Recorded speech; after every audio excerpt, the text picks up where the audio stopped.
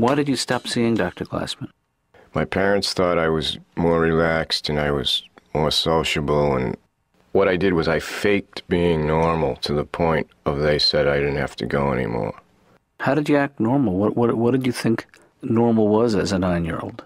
You know, helping with the dishes and mowing the lawn and smiling and not telling them what I was really thinking.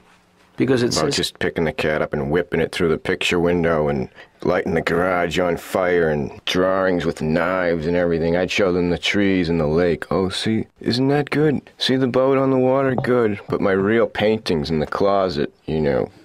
Didn't show them? No. They'd make something look like something else. Not good with analogies. That was fine.